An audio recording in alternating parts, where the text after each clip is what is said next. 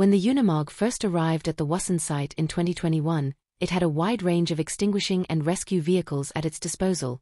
With its 3,000-liter tank and Schlingmann's S3000 centrifugal fire pump, the Unimog not only provides water effectively in firefighting, but is also an indispensable tool for creating water barriers. The Unimog's pumping and rolling function ensures a continuous water supply and is now standard on many fire trucks. In addition to its 4 front spray nozzles, the tank fire truck can also fight fires using a fog nozzle from the roof hatch.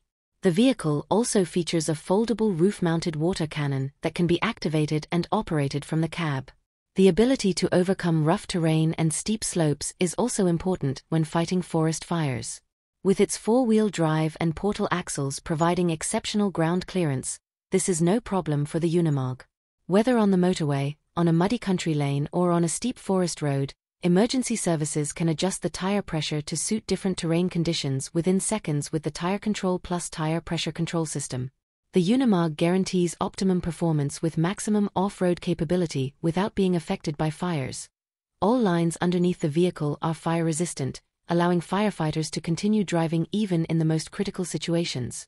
What's more, if they have to reverse, the video rear view system gives them a clear view of their surroundings, allowing them to drive quickly and in a controlled manner.